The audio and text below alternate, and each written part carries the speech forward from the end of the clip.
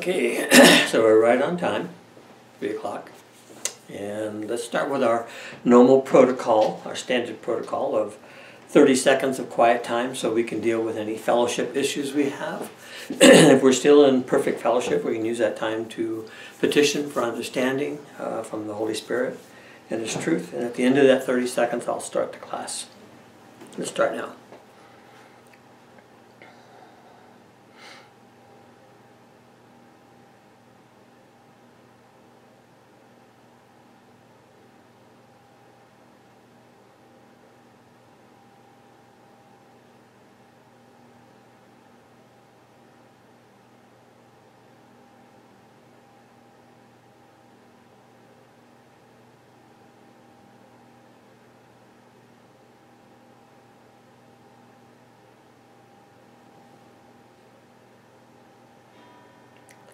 Dearest gracious Heavenly Father, Lord, I pray for your blessing on this time that we're in your word. Help us to just set everything aside for the time being to be with you, to be with your word, to be with your Holy Spirit, who is the true teacher of the Word of God. I pray, Lord, help us to understand these doctrines that are so critical to the way in which we conduct ourselves, the way in which we think, the way in which we approach everything that's in our Christian life. I ask this in Jesus' holy name. Amen. So today is Sunday, March the 20th, 2022. Today is the first day of spring, and it's the vernal equinox, which means that spring is the vernal part. Equinox means the day actually meets, it's exactly 12 hours and 12 hours of sunlight and darkness. And there's actually a piece in here that actually happened if you're on the West Coast. That happened at 7:33 a.m. this morning. The equator of the sun actually matched the equator of the Earth. So that's kind of unusual, but that's kind of fun. But it is kind of an interesting thing. I thought about this as part of where we're at, is that a lot that's going on in the world today looks really awful. And what I see from this is that we had frost this morning when we woke up. A little bit of snow, actually, where we're at. But what is interesting about that is that that snow cannot persist because of the fact it is the vernal equinox, which means that every day will get warmer. And this is just like God's plan. Even though you can have some evil at the time, that evil cannot overtake God's plan.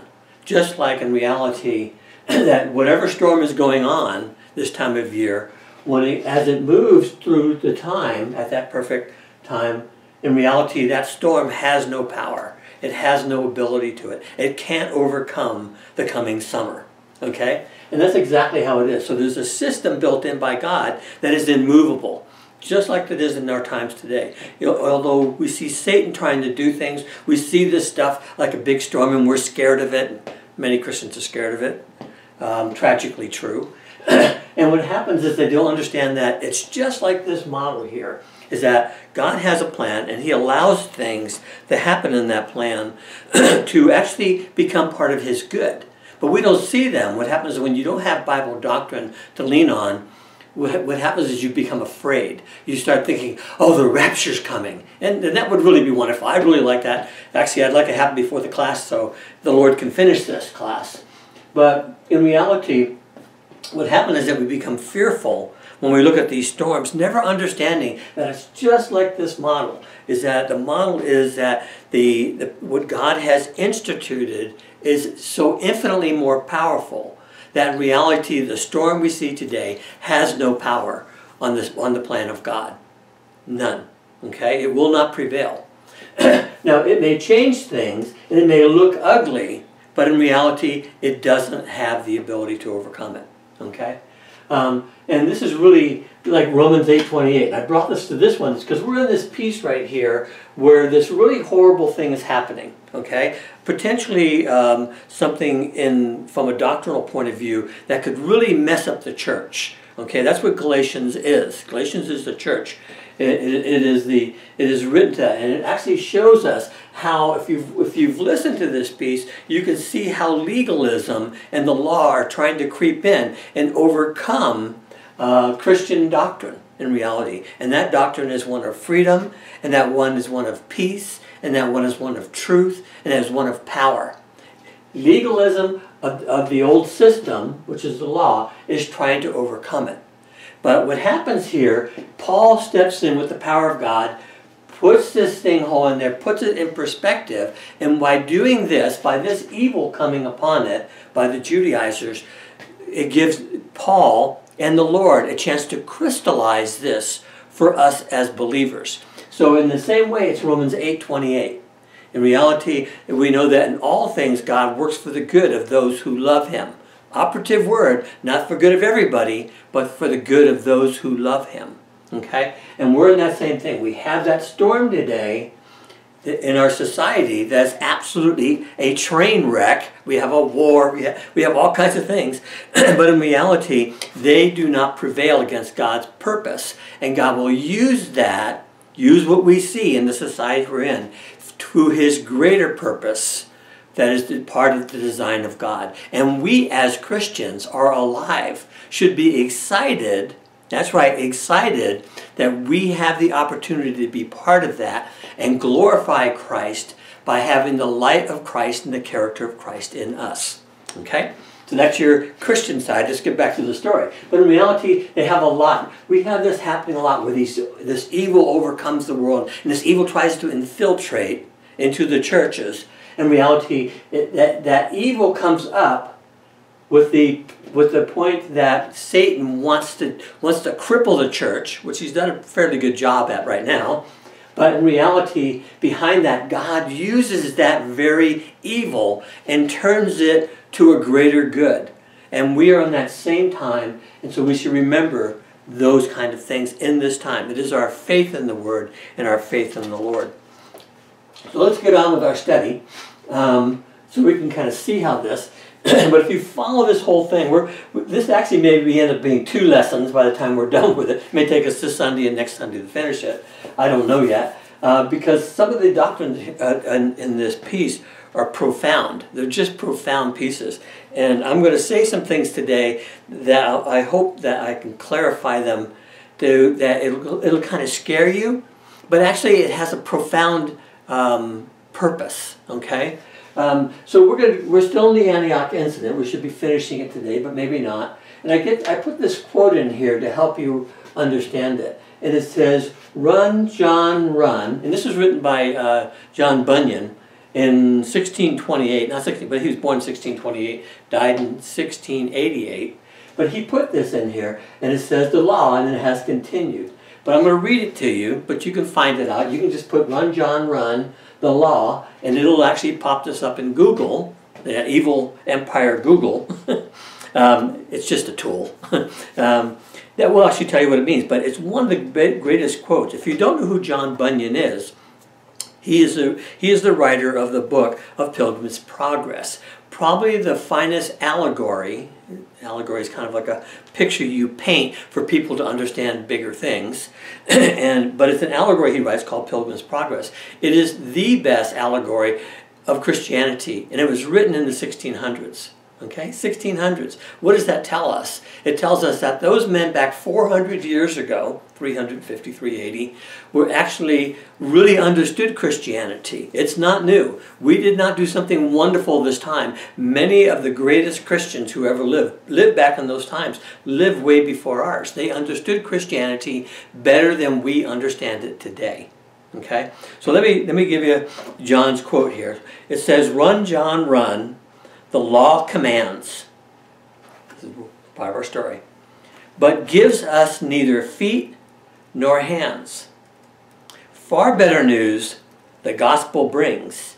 It bids us fly and gives us wings." That's the really, if you can find this quote, you can look at it. It tells us the difference between these two. And I'll tell you what the thing, "Run, John, run" is a command. And he says here, and the Lord, that the law commands it. The Mosaic law commands, "Run, John, run," meaning John, the person who wrote it. "Run, Richard, run." It's commanding us to do that. And it says it commands us to do something, but it gives us neither feet nor hands to achieve it. Okay? That's what's the problem with the law. That's always been the problem with the law. Now he brings up the other part. But the gospel, the good news of salvation, which is the context of where we're at, it bids us, note the word bids us. It doesn't command us. It bids us. It asks us. It gives us an entreaty. That's what the word's called. It's an entreaty. Fly. But in that request, it provides us wings to do it. That's the difference between grace and the law. Okay? The law gives us the ability. Now, we might come back to this, but watch that, because that's what shows up in these verses.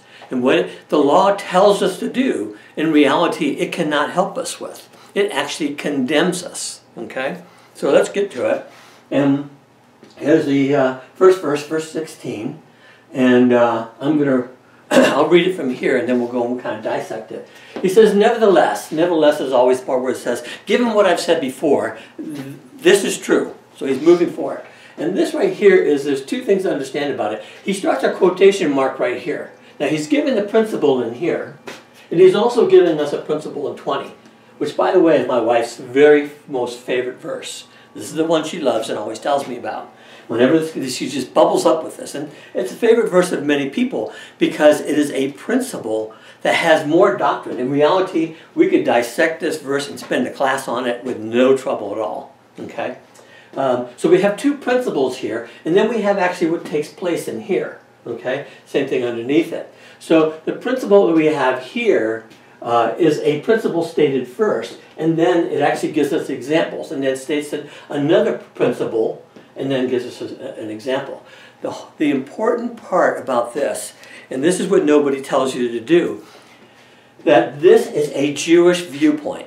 If you take it from a Christian viewpoint, you will be confused.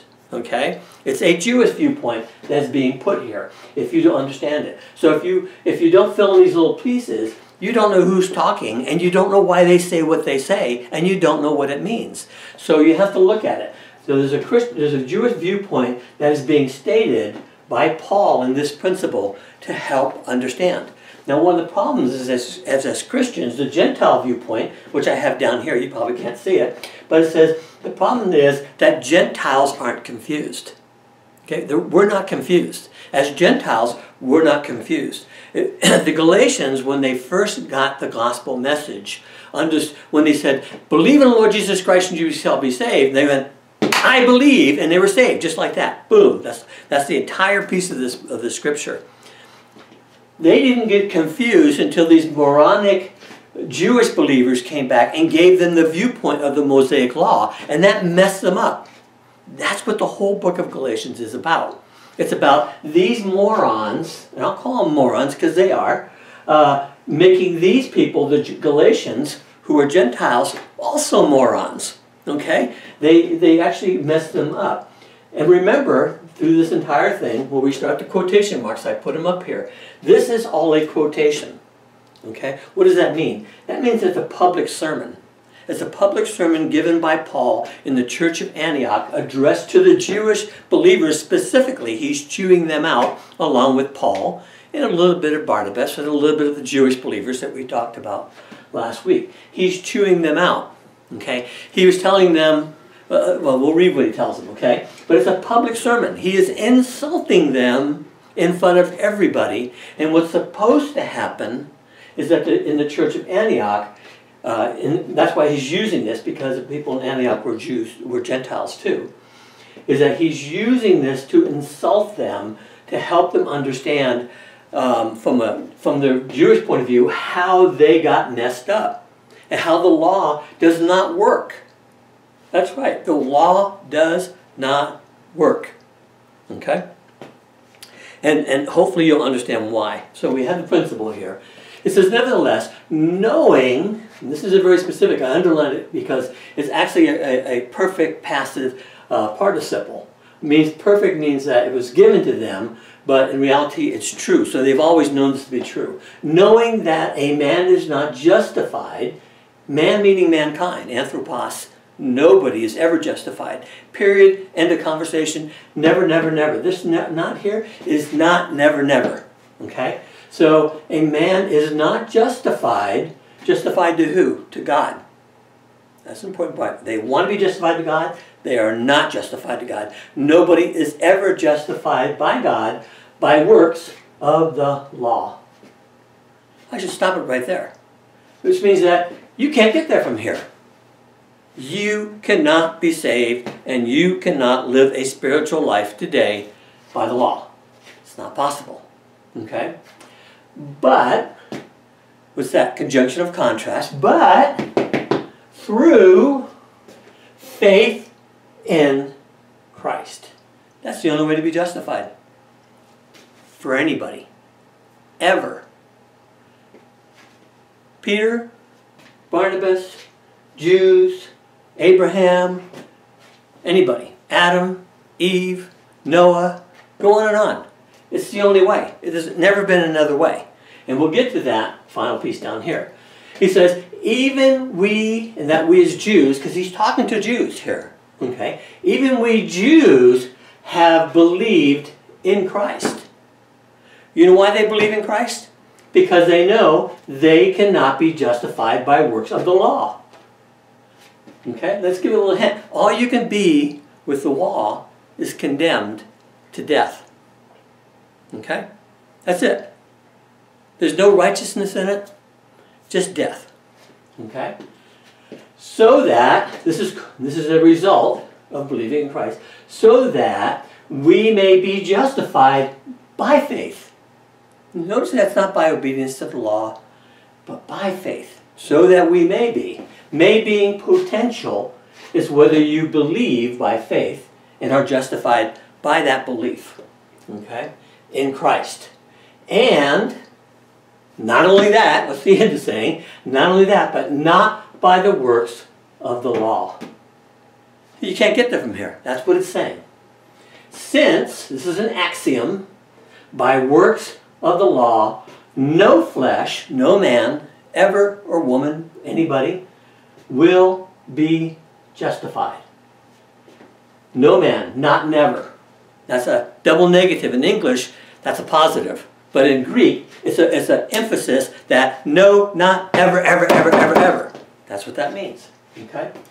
So we have 4 verses here. But this is what this means when you look at it. In reality, it's like every time you go to the law to help yourself, you condemn yourself. Okay? That's what it comes down to.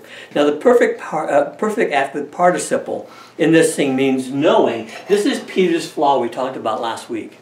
We know this. We knew this before. We have always known it, that this will never happen. That we will never, ever, ever be justified by the works of the law. That's what that means. And it's perfect active, sorry. So that means that they kept on knowing it. They knew it when they did it. Peter was condemned, as you remember last week when we talked about, because in reality, he tried to do this. Remember? He tried to do this. This is what he was holding against them. Now remember, so this is kind of a follow-up on stuff we talked about before, is that Codex number 1, 2, and 3 are all included in the Mosaic Law. So the 10 Commandments will never, ever make you right with God. They will never make your kid be acceptable. You teaching the 10 Commandments, in reality, that's done in every Sunday school in America. But that child will never be one step closer to God because of it. 0. How do I know that? That's what that verse says. A man is not justified by the works of the law. Unless you've read Exodus 20, which is where the 10 Commandments are, it is part of the Mosaic Law. It's even shown that in the book of Luke. So in reality, that will not get you anywhere. What you want to do is actually have your child be holy. And there is a part to that, and we'll get that in chapter 3 and talk about it a little bit today. Okay? So the merit of salvation is a human concept. Got that? The merit, this principle here, to be justified by the works of law, is a man concept. How do we know that? What does everybody tell you when you come to an unbeliever? First thing they say, it is inbred in us. Is that if I'm just a good guy, God will accept me. And I don't have to be better. I just have to be better than those guys. I'm going to get above that. I'm going to be a little higher in God's scale. So when I get before Him, I'll say, well, Lord, I did these things. I did this, this, this, this, this. I was better than all of them. Surely you have to accept me. I was better. I was a good dad. I was a good husband. I was a hard worker. I didn't cry. I didn't kiss. I didn't drink. I didn't chase after, give all the whole list. Surely I deserve it. See, salvation by merit is a human viewpoint. And it is a viewpoint that the Jews had in the law. Remember what the rich man said? What do I have to do? What do I have to do to have eternal life? What do I have to do? It's a human concept. It is wrong, and there is no such thing in the Word of God. 0, 0, 0. So we have an idea where we're at there. The law teaches us what? We are sinners. That's what it teaches. But it cannot save us. Okay? And this is the part that Paul Bunyan's talking about. It tells us run, but doesn't give us any way to do that. It's like, run, be good, be righteous, be righteous. But in reality, it provides no way for us to be saved or to be righteous or even to have good standing in God's eyes. Doesn't do it. That's why it is abandoned. Even we Jews had to believe in Christ. Why? Because this couldn't take us there. We knew it. See, that's the hypocrisy. Okay, that's the hypocrisy. In reality, understand this piece right here, which is why we talk about the law and we talk about grace, is that the faith system, which is one in grace, means I have faith, okay, has no merit to it. It doesn't have any merit to it. It's just faith. It's what I believe. I don't have to be strong. I don't have to be smart. I don't have to be anything. I don't have to be rich, poor, nothing. My faith is how God instituted faith in Christ, because it has no merit to it. It has no merit. Means that, and that's why we can be saved by faith and faith in Christ alone. Okay. Now, other systems, I'll just bring these up since I wrote them down. Other man-made way of thinking is called rationalism. That's when you take your ideas and you kind of construct them together to make something. That's a human viewpoint. Okay? And empiricism is what you experience. That's what empiricism is. It's all the stuff I experience. And what happens to us many times is we take those experience, rationalism, and empiricism, what we see in the world as experience, and we try to add them to the Word of God, to faith. But guess what? They don't add. They don't add anything to it. They confirm, but they don't add. Does that make sense? So sometimes people can sit there and say, yeah, but you don't know how it made me feel. I felt so holy. Having fun here. But in reality, feeling holy does not make you holy. No, I see people all the time, they'd be singing their songs and weeping. And then they would go out the following week after they got out of church, do the exact same things they've always done. You've seen it. You felt it. I'm not going to say you did it because then I'd be in trouble, right? I'd be judging and I'd be in trouble. But in reality, all of us have experienced that hypocrisy. And that's what the hypocrisy is. Because in reality, feelings don't add to the Word of God. The Word of God is perfectly strong and powerful and true infinitely without any additions. It's what we have. It's what we have faith in. What God has told us. Okay? We are justified by faith in Christ, which means that we are perfectly acceptable to God. What they were trying to get, they couldn't. You can only get there by faith in Christ. You, if you believed in Christ, and I mean, notice I use the past tense. If you believed in Christ, I'm not saying that you don't believe him today, but if you believed him at the moment you were saved forever. Okay? You're saved forever. And the reason you're saved forever is because it is from God and God himself. Let me help you understand something else too. This is true in salvation, and it's true even as a Christian, is God is not impressed with our righteousnesses. We know that from Isaiah 64:6, right? Your righteousnesses are as filthy rags to me. We know that.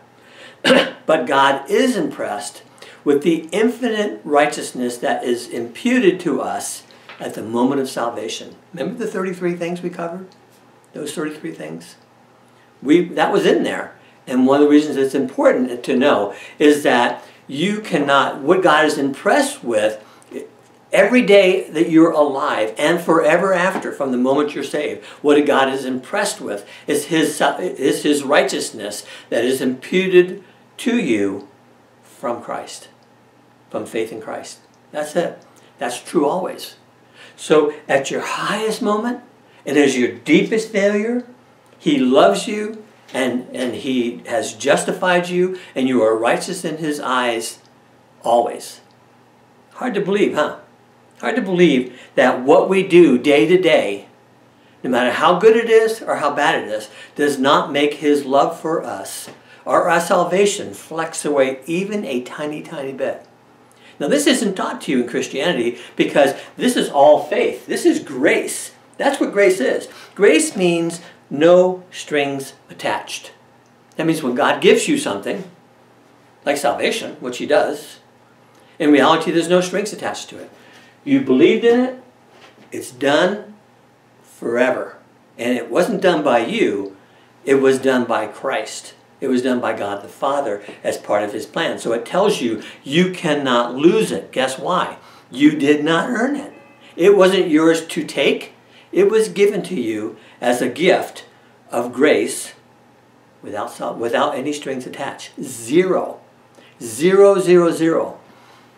When you die, no matter what your life turns out to be, you're gonna think this is a different teacher because I'm the one who's always telling you spiritual maturity, da da da, and we'll cover that in chapter 3. We'll cover a little bit here, but in reality, no matter what happens to you, no matter how bad you come, no matter what stupid things you do between now and the moment that you die, you will be infinitely happy forever with Christ. Period. Now, people don't want to tell you that because they want you to be good. And I want you to be good too. But one is not the other. One is salvation. One is the life that you live. You, by your faith in Christ, that little tiny bit of faith, when you reached out and said, Lord, I believe in your Son. When you did that, that little tiny mustard seed, that's the example that's used, you were saved forever. You got those 33 things, and it is a done deal. You have the righteousness of Christ imputed to you, and you will be happy infinitely, forever and ever, period. End of study. Just kidding. Okay. So what happens is that righteousness that's imputed to you is what you are justified by. It is the righteousness of God that's imputed to you. You have it. It belongs to you. Okay. In reality, it is the justification that you have with God. You are always approved by him. Now, does that mean he likes your behavior? No. But it's just like a child, right? If your child's your child, they can do things that really kind of, that really hurt. You wish you weren't so stupid, but you're still my kid. That's how it is. Okay? So if you have a human perspective, that's what it is. So let's go to verse 17. Oh, no, let's not go to verse 17. Let's read these verses too. I put them in there for a reason. So we're going to go to Romans 3:20. And what these verses are confirmatory, which means that they confirm what we said up here. And they even gave us more information because they're actually the book of Romans, which all 4 of these are from, is written later. So Romans 3:20.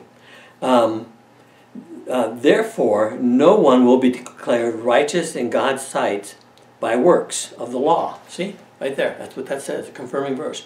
Rather, through the law, we become conscious of our sin. See, that's what the law was always supposed to do. Guess what? Let me give you an example. A kid comes up to me and I say, okay, what did you do? And he says, this is what I did. Okay, that's really good, but guess what? You did this, you're condemned, you die. Yeah, you're cursed, you're cursed, you're cursed. There's no hope for you. And that's what the Bible does. That's what the law does. The law says, yeah, look what you did. Look at you get all these 10 things? Oh, sorry, you failed in that one? You failed. Sorry, you're dead. You have no fellowship with God. You don't deserve it. Get out of here. Sounds rough, huh? That's what the law does. Law always was intended to do that. Right? Because what happens is we have people like Paul who sit there and say, but you don't understand. I did 150 of these perfect. I only missed one. Sorry, you're condemned. You're dead and no fellowship with God. That's what the law says. Remember this. When you lose, you'll remember this verse. it says that when you fail in one, you fail in all. Right? That's what the scripture says. When you fail in one piece of the law, you failed in all of it. Every jot, every tittle, if you even do the smallest amount, you violated the whole law. That's what it says. You know this. You know these verses. Okay? And so the whole purpose of the law was not to save you or to make you righteous. It was to make you understand you need a Savior. There's no hope for you. There's no hope for anybody without Christ. None. And that's what it was meant to do. So it says it makes us conscious of our sins. Romans 7:10.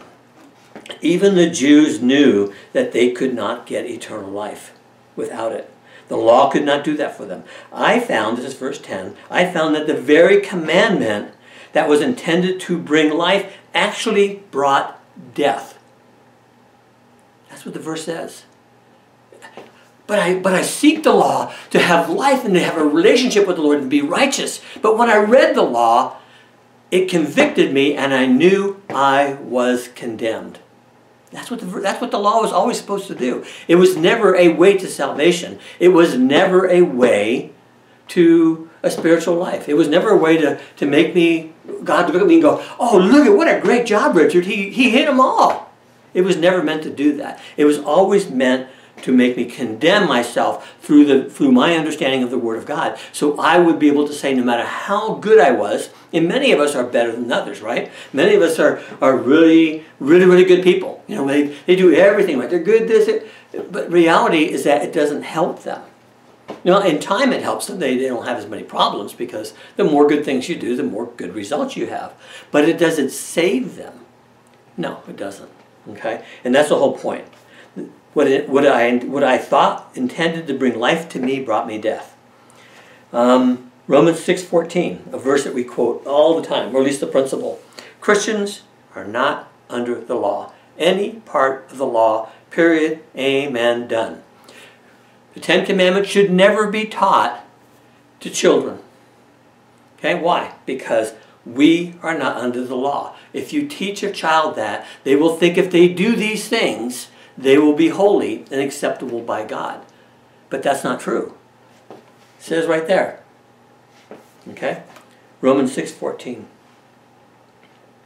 For sin shall no longer be your master, because you are not under the law, but under grace. Remember? No strings attached. That's what grace is. Romans 3:28. This is an axiom of God and is always true. For we maintain that a person is justified before God by faith apart from means nothing to do with the works of the law. So let's throw the law out like they were supposed to do up here. So let's go to verse Galatians 17.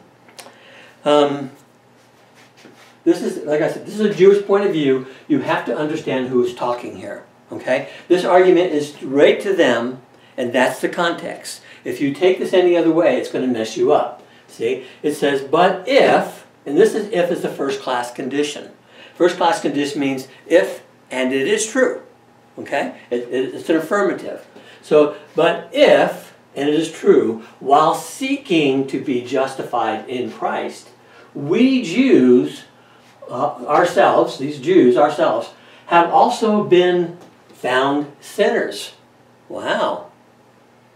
So they're justified in Christ, but when they pursued it, they found themselves to be sinners, just like the Gentiles. Okay, we'll get to this in a minute. But they became sinners. This is sinners in the sense of being a Jew. Okay? The sin they're talking about here is that they did not follow the law. That's what they did, okay? That was the sinning. Whenever the Jews looked at the law, when a Jew did not follow the law, they were sinners, okay? When Jews looked at Gentiles because they did not have the law, they were called sinners. See, so that's why he's using this word here, okay? We found ourselves sinners, okay? Is Christ, now this is a question, a hypothetical question. It's a question of insanity, okay? It's a crazy question. Watch what it says. Is Christ then a minister of sin? Is he a preacher of sin? Now see, this is the argument. Watch, okay? because while seeking to be justified in Christ, we ourselves have also been found sinners. Okay? They needed Christ. Right? They couldn't do it that way. They needed Christ because they found themselves to be sinners. Okay? And Christ then says, so does that make Christ, because of this, here, in Christ, because they had to be justified, abandoning the law, like it says up here, does that make Christ the minister of sin? Okay? His answer here is that, may it never be, exclamation point. Okay?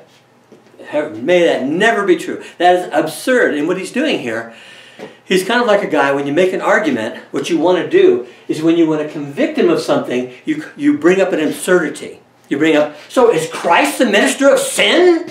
See, everybody says, no, that can't be true. That's ridiculous. Don't even say that. Okay. That's what he's doing there. He is pushing the argument to the point to make them understand that they have to abandon the law, which from a Jewish point makes them sinners. Jewish viewpoint. Okay? They have to. Because the law only condemns. And you have to seek grace, not the law, by faith, not by works, not by merits. That makes sense? Hopefully that makes sense. It is a Jewish viewpoint that we are looking for. Now we're not going to go to the next one. We're going to just kind of go down here for a second and kind of work ourselves through it. Now the word seeking here is a present active participle, which means they keep on seeking. Keep on, keep on, keep on, keep on. And the justification here in Christ is the one we talked about. Okay, it is the one that before God. Now the ministry of sin here is only saying that he's not really saying this. He's making the point of the argument to cause Peter, Barnabas, and the Jews to back down from the law. You know you can't be saved that way. There's only one way to be saved, and it's just like those Gentile sinners over there. Okay, he's poking them. He's poking them hard. Okay? The ministry of sin is that grace leads to abandonment of the law. Got that? You have to abandon the law. One, it can't save you. One, it can't make you spiritual. It can't do that. Now, the absurdity of that is that this rubbish got included in the church. It is still in the church, which is why we still teach children about the Mosaic Law. Why we ourselves hold ourselves to a standard. You know why? You know why you're saved? You know why I'm saved? Because I had faith in Christ. There's no other reason. Period. Dot. End of conversation. Not because I'm good. Not because I'm better. I'm not better. I'm not good. I don't deserve to be saved. And neither do you. Neither has anyone ever, ever, ever. It's grace. Okay? That's the whole point. So Christ is not the author of sin. Okay? And the whole thing says like this. I wrote this down. It's actually from somebody else's piece, but it says it better than I could ever say it. It says, what does that make Christ? A lawbreaker? Because when you abandon, from the Jewish point of view, when you abandon the law, you became a lawbreaker. So does that make Jesus a lawbreaker? That's his question here. Okay? It'll come back. It says, when you go back to the law for justification, you are saying in effect that what Christ did on the cross is not enough. Now that's the whole charge here. Is that when Peter went back to the law, he was going back to say, well, you know something? My salvation wasn't enough. And this is their whole argument, right? This is the Jewish argument of the Judaizers, is that faith in Christ is not enough to save you. You have to be circumcised. Oh, and you have to eat the Mosaic food. Oh, yeah. And don't hang around with those Gentiles. See? What does that tell you? Is that the faith of Christ on the cross, in reality, Christ must have been a sinner. Absurdity, right? Because his death on the cross was not enough to save us. We had to go back. We had to go back to this. This is the argument that they're trying to put. Is that you have to come back to the law because the efficacious, and that means completed, effectual, salvation on the cross was not enough. That's the crime here. That's the crime. In reality, when you look at it backwards, you see the insult of the cross. That's why it's so important. The Jewish behavior is an absolute blasphemy of insults to the Word of God and the truth of God. They went back to something that would never save them. And they knew it. Perfect sense. They always knew it. There wasn't a time when they didn't know it. Okay? When you say, because of this abandonment of the law that Christ requires to have faith in him, in reality, you're saying that faith is not enough and that Christ needs help from the outside. And the answer to that question, absolutely not true. Okay?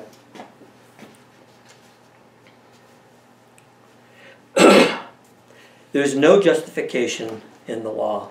Even the Jews find themselves a sinner. The law condemns them too. The law condemns them. And there is no hope for them. That's why they have to go to grace.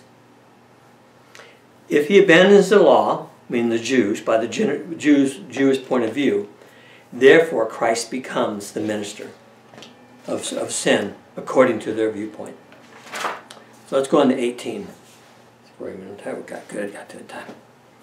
Okay, so let's go back up to here where we're at. So we're going to follow this thing. That it never be true. Remember, this is all Jewish viewpoint. And remember, what I'm saying here and what he's saying here, Paul is banging on the table to the church at Antioch, insulting them for something that they already know. He is sitting there, he is revealing their hypocrisy.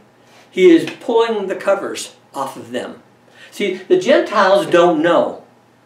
The Galatians don't know, which is why he uses the Antioch as an example, because it's the Gentile church. They don't know. In reality, they don't know the law. They don't know that viewpoint. As far as they're concerned, they're not good enough.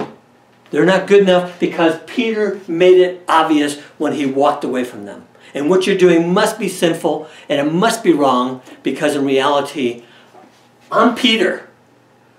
I'm Barnabas. I'm the other Jews. Yeah, we're Christians. But you get the idea? You get that point? What's going on there? Okay. So, verse 18. For if, this is the part when he goes to the proof. Okay. This verse right here, you have to understand, is not only Jewish viewpoint, is not only a public sermon, he's revealing this, but Peter, this is you. Okay? And Peter knew it. Nobody had to say it. Everybody knew it. Everybody in Antioch knew what happened. Okay? And what he is doing that with. For if, first class edition, means if and you do, I rebuild what I have once destroyed, I prove myself to be a transgressor. Okay, let me unfold that for you. Okay? What I rebuilt was the law. See, I put a little picture here for you. See, I rebuilt the law, even though I once destroyed it. See, when he came to Antioch, he was in the law. He left the law and he went to grace, right? He went to eating with them, fellowship with them. They're having great times together. They're having great Christian fellowship. That's what he did. And then when the Judaizers came in right here, he kind of moved away. He went back to the law. So the real question, he's asking them, he says, I became a transgressor. So where did you become a transgressor, Peter? Here or here? Which one? It has to be one of them. You were wrong, but I didn't hear you say so. Hypocrites are cowards. And in this case, this is where Peter is. So he's really asking Peter, Peter, which one was wrong? Where were you wrong here, Peter? Here or there? Which of the two? Okay? Like I said, in reality, the subject of this is Peter. The viewpoint is Jewish. If you try to do anything else with it, you end up with a mess. Legalism, and this is how you can tell. Whenever you feel a person is being a hypocrite, legalism is usually what's behind it. You just can't see it. Okay? So legalism always makes you a hypocrite. Peter knew he was wrong when he withdrew from the Gentiles. When he was set aside by God, if you remember in Acts chapter 10, we talked about that last week. In reality, this is a repeal of the cross that's taking place here. Okay, that's what we're seeing here. Excuse me. So that's what's taking place here. That's what that's what he's accusing him. And it's hard for us to see, but in reality, he is showing that Peter is a transgressor either here or here. He is wrong. Okay? Now what he's really doing, he's making a point of this to show that in reality, he wants to reveal ultimately this doctrine right here in verse 20. Okay? So let's go to verse 19. I think we have a little time for it. Yeah, we have time for it. For the law, I died. Now that I is Paul talking about him. For the law, but this is still in the sermon. Everything to the quotation. So the quotations go all the way down to here. Through 21, to the end of the chapter. He says, for through the law, I died to the law. Okay? He says, let me see, where is it? For through the law, I died to the law, so that I might live for God. Okay? And what he's saying here is that through the law, put me in a place where I was condemned and there was no hope for me, so that when I became saved, I died to the law that I might live. He had to die to the law in order to be saved. Up there. Hopefully you followed that. He had to die to the law. He had to get out of the law, as it says up here, in order to be saved. This is the principle he's bringing forward on this one. So that I might live to God. Now this part here is really interesting. There's going to be great verses here.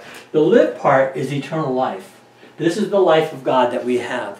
When it says that we live, once you become saved, you have the potential, okay, remember that word potential, to live to God. You are now free. You are now free to. You're not demanded from it, you're requested. Remember, like it said, I bid you to fly. That part there. So let's look at these verses here. Because in reality, in order to live, let's read this backwards, to God, he had to die to the law. That's the way to look at it. You cannot get there any other way. The law kills us, and because it kills us and condemns us because we fail to meet it, we have no fellowship with God. We have none. Okay? So that's the Jewish point of view. Now again, like I said, the Gentiles aren't confused on the issue because they don't know the Mosaic Law. This argument is meant for the Jews specifically to dismantle it. But in doing so, it should help us as believers to abandon legalism. To understand that not only are we are saved by grace, but the Christian life is lived by grace. It's a choice. It's a freedom. Okay? And that in reality, if we don't achieve that great spiritual life that we should have, that God has given to us, it is given to us in grace. We have just rejected it. Will we be saved? Absolutely. Hope you didn't miss that part. Okay? The law always kills us. That's the whole point. The things that come out of this verse are this, is that as soon as you put yourself under the law, you become spiritually dead, which means that you have no fellowship with God because the law condemns, right? We've read that over and over again. Once you're dead, that means that you understand that you're spiritually dead, it's talking about here. You need a Savior. See, that's what made me look for Christ, is that once I understood there was no hope for me, that's when I needed a Savior. That's the part that a person acknowledges in their brain, is that there's no hope for me. I'm screwed. I'm going to hell. There's no hope without Christ. And that's when you acknowledge it. That's when you acknowledge it at the bottom. And you realize there's no way to get there from here. I can't be good. There's nothing I can do other than have faith in Christ. Lord, I believe. That's when it happens right there. You seek a Savior. And faith in Christ causes regeneration, right? Become saved. And that is where you get life, eternal life. The law cannot save you. The law cannot make you righteous. And the law cannot justify you. Now, because the law because the law dies to us, we have fellowship with the Lord. This is this principle up here. Okay? We're not on it anymore. We had to abandon it. We had to give it up because there is no way to be saved in being good. No way to be saved obeying the law. Okay? We had to abandon it to have fellowship with God. Now, this does not mean we are lawless. I'm going to put this principle. This does not mean we are lawless people. It means that we are holy people. It means that we love the divine establishments of God. Okay? In reality, we still love the government. We love our laws. We know that they're evil sometimes, but that does not mean we abandon them because we are called by God to obey our government, to do these rules and principles. We love those rules, but those rules will not save us. Okay? That's the whole point. We need to know that we have to have a Savior in order to be saved, and that Savior is Jesus Christ. We've got a couple minutes. We'll just read these verses here, and then we'll be verse 19. Romans 7:4 says, So my brothers and sisters, you also died to the law. Note, I keep repeating that. I keep repeating it to help you understand that it's said so specifically and so many times it should never even come across your lips. Okay? Nor should it come across the church's lips. Okay? It says, through the body of Christ. It says, you died to the law through the body of Christ. That means when Christ was crucified on the cross, that is the way that you made it through. Okay? That you might belong to another. Who's the another? Christ. And it says, to him. To him who was raised from the dead in order that we might bear fruit for God. Now, that's the only way we were saved, is that in reality through him. And note that here's a little piece of Christianity stuck in here. And I don't mean it that way. I mean about the Christian life. In reality it says, in order that we may bear fruit for God. What does that mean? That means that after we're saved, our purpose becomes bearing fruit for God. That's the part we tell you about all the time. That's our purpose. That's why we're still here. Okay? That's where we're still. That is our purpose, to bear fruit. And that's spiritual maturity. Romans 6:14. This is the repeat of the other one. We are not under the law. I'll just end it there. But under grace. We are not under rules. We are under grace. Okay? That grace means that we can choose yes and we can choose no. And we don't lose our salvation. But the question is, did what Christ did for us on the cross and all the things that we have in eternity, which is glory and blessing and happiness and riches beyond understanding, does that obligate us as Christians to live to glorify our Savior? And each person has to answer that. I'll tell you what the Bible says. I'll tell you what I say. I'll tell you what we say we know is true. It's absolutely, unequivocally, yes, it does obligate you. But if you do not do that, that is between you and God. Okay? That's called grace. See, grace still shows up. Ephesians 2:8-9, the part that we covered before, is that we are under grace and grace alone. Salvation and life come from that grace of salvation. Okay? And this is Ephesians 2:8-9. For it is by grace you have been saved through faith, not a second way. And this is not from yourself. Listen to that. That's why you can't lose it. You didn't give it to yourself. You can't lose your salvation. If you believed in Christ at any moment, in reality you were saved at that moment, and you're saved forever. Perfect tense. Saved at the moment that you believe, saved for eternity. Okay? For it is a gift of God. You accepted that gift when you became saved. You were regenerated, and that's a gift from God. You can't give it up. You can't surrender it. You can't get it off yourself. You're saved. And so is every believer who is saved at any time. Even the thief on the cross who did nothing after that. Verse 9. Not by works, so that no one can boast. See, that's what they were doing here. Why did the Jews want that? They wanted to boast. We're holier than you, Gentiles. See, that's where it comes from. All legalism has hypocrisy attached to it. We'll come back to, is that 19? Yeah, we'll come back to 20, my wife's very favorite verse. And that's a good thing because there's quite a bit to do here. And then we'll finish this up next week, and we'll take a poke into Galatians chapter 3, which is about spiritual salvation. I mean, it's about spiritual life. But guess what?